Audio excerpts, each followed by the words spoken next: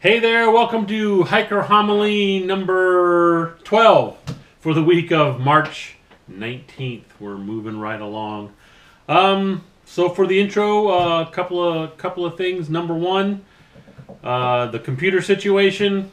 It is still at the shop, so I will be editing this video on my backup, and it'll work okay. And you'll probably notice that the intro music is still not the fancy one I had all set up. So what's going on with that is, indeed, it was the hard drive. The hard drive is shot for some reason, and I don't know what's up with that. It happens. I mean, the computer is 3 or 4 years old, and so to me, that's not that old, really. But I know computer-wise, that's getting up there and things. It's still a pretty decent computer with, it's got like a terabyte worth of room in the thing. So anyway, the folks at the shop said that they're going to do their best to recover as much data as they can. They don't know how much they can recover. They may be able to get it all and put it on the new hard drive. They may only be able to get some of it because they don't exactly know what is wrong with the hard drive. They just know that it's not working anymore. So I will have my computer back sometime this week. Obviously not in time for this.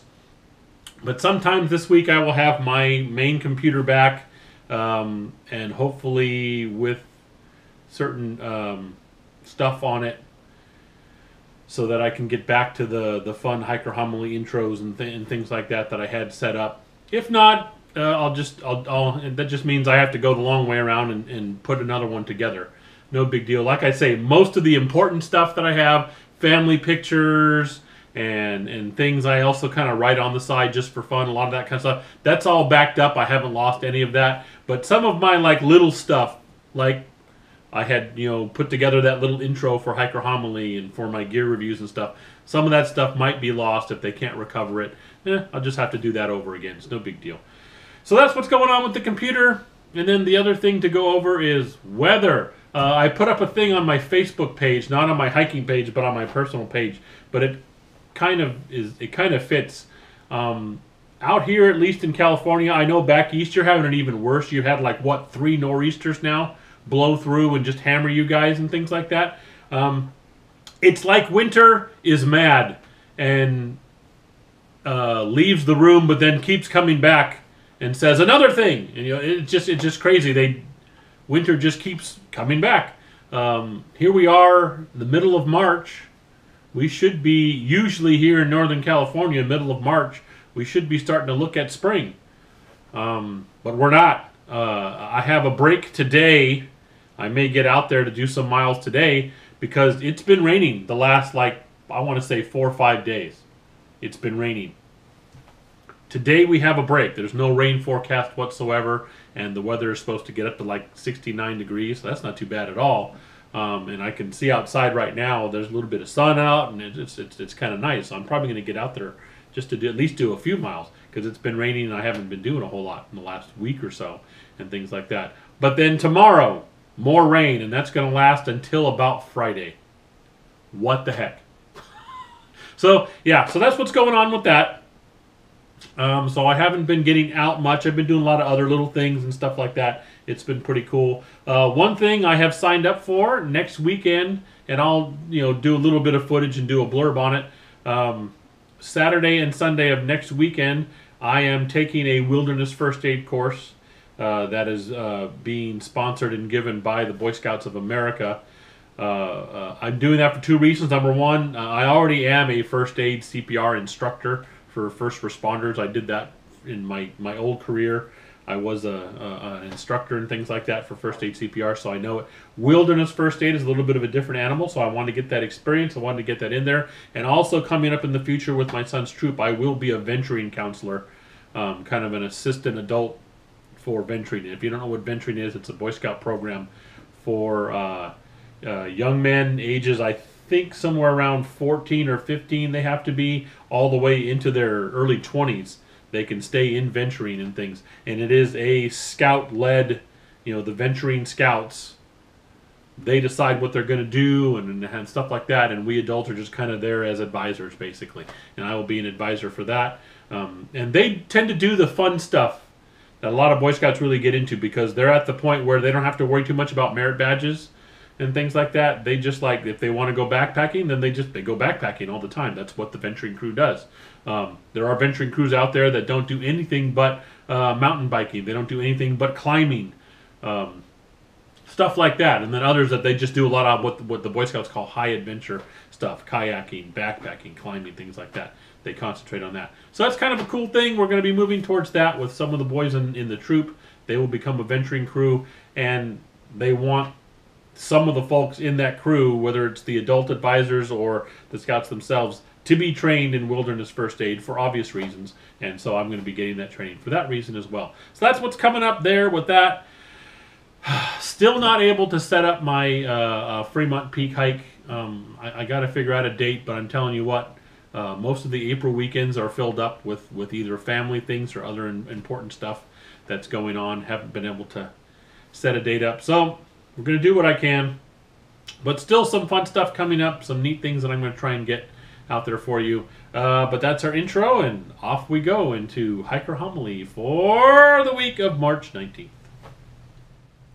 So this week's hiker topic shouldn't take too long to talk about, but if you've watched any of my other videos, you know that I ramble. I just do.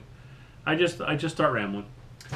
But this week's hiker topic is kids on the trail, and that should be a fairly simple thing, and it should be common sense. There's a lot of people who want to make it more complicated than it has to be, but it's not complicated at all. Number one, you have to be a parent.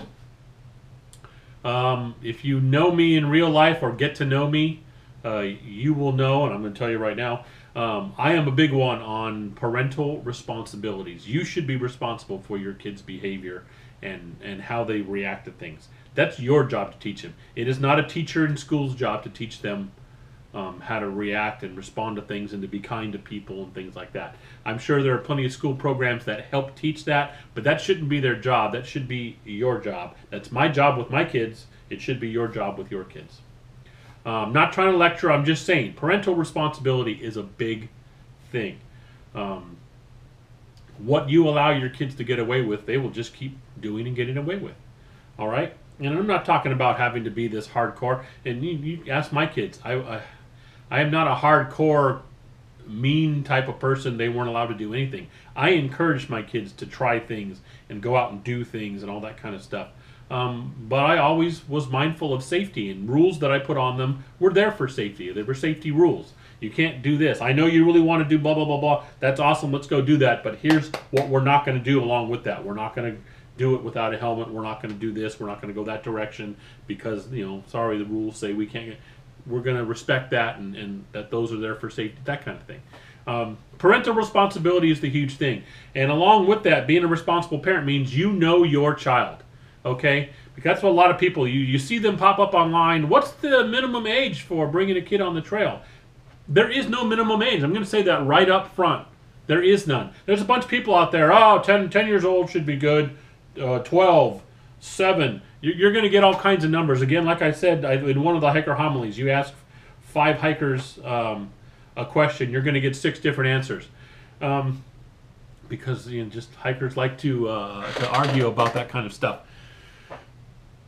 But that's the thing, is you have to know your child. My daughter went on her first backpack trip at age 5. Okay, she walked a 6-mile trail, including crossing over Castle Ridge, which is elevation, I want to say 7,800, somewhere around there. High 7,000s. She walked that up and over the ridge and down into Round Valley and all that kind of stuff.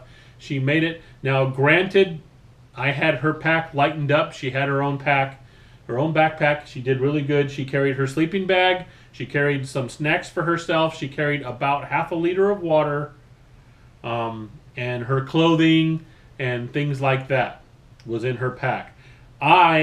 She shared a tent with me, so I had a 2-person tent. I carried the tent. I carried most of the food. I carried the rest of her water, and things like that. I carried all the cooking utensils. I carried the water filter, all that kind of stuff. I was carrying. She was just carrying her basic stuff. And she did great. 5 years old, this little turkey burger, up and over the ridge, and we had a good time on that trip. Now, she was never bitten by the hiking bug like her old man was. She didn't do a whole lot of backpacking, at least so far. She's almost 19 now. Who knows? It may still get her. But she's always had a lot of camping experience and stuff like that. And, I felt she was ready at age 5, and she did just fine. Now, there are other kids out there that no matter how much you want them to be, at age 5, they are not ready to hike an overnight hike.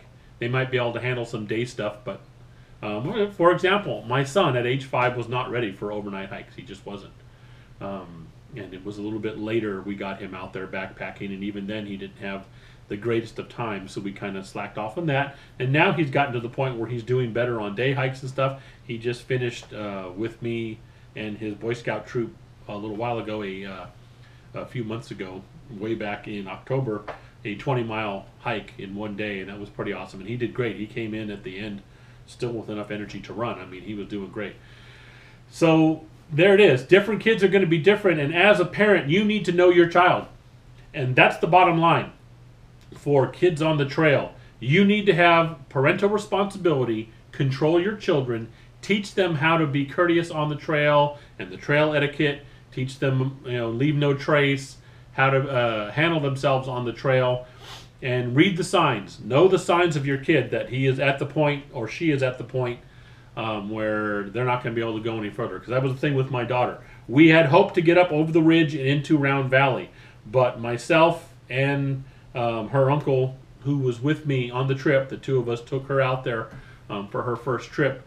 We both knew that we were going to read the signs, and as she went up the trail, if she was not able to get up and over that ridge, we had alternate camp spots to go to take care of that. We were ready for that, just in case. As it worked out, she did fine. She got up over the ridge all the way into Round Valley. We camped there, and then we came out the next day. Not a problem. But we were prepared for the fact that if her limits were pushed and she got to this certain point and couldn't go any further, we were ready for it. We had alternate things to handle, okay, and places to go. Okay, we're not going to make Round Valley, so we're going to go here, and we'll get her to this point, and that'll be fine, type of thing. We were prepared. We just knew that, okay, I think she can make it. I'm reading her. I'm pretty sure. I'm watching her on the trail. But just in case, and that's what it is. Be prepared. Again, I'll say it more than one time. I've said it in so many other updates and hiker homilies and things like that, and I'm going to say it many times in the future. Be prepared is not just a Boy Scout thing. That's part of Leave No Trace, and it should be part of anyone's thinking who does any kind of hiking. You should always do your research, be prepared, and look into things. No plan is going to get past the first few miles of a hike. You're going to have to change things because environment's going to, make you change things. Oh, that didn't work. I was hoping to find water here, but there's not. But fortunately, I was prepared. I'm carrying a little extra, and I've got another source coming up, blah, blah, blah. Just different little examples like that. You're going to have to change plans, but have a plan. Don't just like, well, if I'm going to change the plan, screw it. I'm just going to head on out there with my kid. And just don't do that, okay? Have a plan. Have alternate plans. In case this plan doesn't work, plan B is over here, and plan C is over here. And be ready for that kind of thing. Be prepared. You don't have to be a Boy Scout to follow that. I'm going to say that over and over because if it's the one thing you need to do when you are backpacking in the backcountry or even day hiking is be prepared. And especially if you're going out there with a child, that's huge. It's just huge. If you're going out there with the young person, especially if they're very young, you need to be ready. And know when to pull the plug on it if it's not working. So that's my take on it for kids on the trail and kids hiking. And this week, I have some feedback, some comments to go over. That's kind of fun. I like doing that. I've been able to do that once before. This time I have a few more that I wanted to go over because it's just kind of fun. It helps validate the fact that again, I've said before, I am doing this vlog thing, Hiker Homily, mostly for fun. I'm enjoying doing it. And if people get information out of the subjects I talk about, fantastic. It started out as kind of my own personal tracking thing to keep me honest on the weight loss and stuff like that. But I've kind of moved towards just enjoying talking about hiking topics and things like that, giving my opinion and seeing if people, agree or disagree with that opinion and stuff like that. But if I don't get feedback, it's kind of hard to tell. Well, I've got some feedback. And by the way, the first thing I'm going to start with is a couple of comments I got. The few people who are subscribed to me, boy, do I got your number. If I want feedback, apparently the secret is bacon. Yeah, because if you remember, I decided to do something a little different. Last week's Hiker Homily, I was in the kitchen cooking bacon to put into the green beans and stuff like that, and half of the comments I got were about the bacon. Okay, we had Mark Miller says bacon sounds good about now, and believe me, it sounded good when I was cooking it, and it tasted good when it was put in the green beans. And I can neither confirm nor deny the fact that some of that bacon got eaten before it got into the green beans. We won't talk about that. It's a dark period in my past that I've moved beyond. And I also got a similar comment from the Chubby Hiker. And let me just stop right there. If you haven't seen her YouTube channel is called The Chubby Hiker. She is absolutely incredible. I subscribe to her. It's hard for me to give a recommendation because I've only got 30. She has more subscribers than me, I think, right now. 30 subscribers. But if any of you who are subscribing to me, or you see this on Instagram, you see this on my YouTube channel, I so suggest you subscribe to her and support her. Her videos are amazing. They are so fun. She has such an infectious laugh. When she starts laughing about some of the things that she's doing and stuff like that, you can't help but laugh along. Her videos are fantastic. She's an amazing person. And she's doing the PCT this year. And so support her. It is amazing what she's doing. I envy her. My PCT hike is maybe a year off. She's just getting ready to start hers. It's going to be amazing. So, the Chubby Hiker says, I can totally smell that bacon cooking. Let me tell you what, so could I, because it was cooking. And like I said, dark period in my history, some of that bacon may not have made it into the green beans. It may have been devoured before that. So there it is. I mean, out of the 4 comments I'm going to cover, 2 of them were on the bacon. Thanks a lot, you guys. Now I know how to, if I want more comments, I'm going to get back in the kitchen and start cooking bacon. Apparently that's what it takes. That's what it takes to get you all to start commenting is bacon. All right.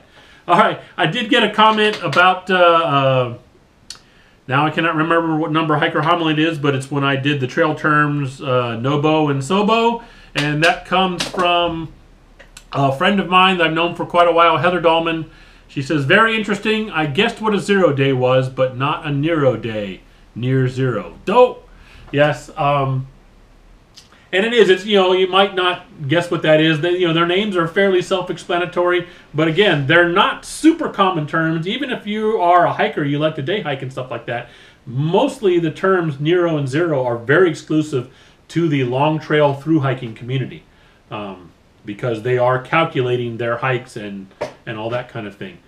And they have to figure out, okay, this day is going to be a 0 day, and so that means the next few days I'm going to have to make up miles, because they're aiming for an endpoint at a certain date and things like that. So they need to figure those out. So that's mostly through hiker terms and stuff like that. So yeah, they seem to be kind of obvious, but maybe not. And like I said in the thing, the hiking community will argue about the most craziest things, and even the term 0 gets argued about sometimes. It's just whatever. And the last comment, again, plugging the Chubby Hiker. She's amazing. She commented on last week's Hiker Homily. I've had such a blast making my videos. I absolutely love it too. Sorry about your computer. Technology sucks sometimes, and it is true. It was kind of a bummer. Like I say, I'm literally in the middle of editing my hike report for Feather Falls, and once I get my computer back, I will be doing that hike report. I still have all that footage. I'll just have to reload it if they can't save it and stuff. I had already put on the computer. I'll just reload it all from the old GoPro camera and from my phone, and I'll have all that. So I will get the hike report for Feather Falls done. I'm just waiting for my equipment to come back. And yes, ma'am, you are correct. It is very frustrating sometimes. I hope you don't have any issues on the trail, but I know sometimes that happens, so don't let it frustrate you. Don't let it get you down. And she's right. It is. You can tell, again, I'm going to plug her again for her videos. You can tell she enjoys doing her videos. She has so much fun. And again, there's a couple of videos where she did some stuff that just cracked herself up. And just her laugh, you can't help but laugh along. It's so fun to watch her videos. So that's the Chubby Hiker on YouTube. And she's going to be doing the PCT this year. Totally recommend you subscribe to her and give her support and follow her on the trail.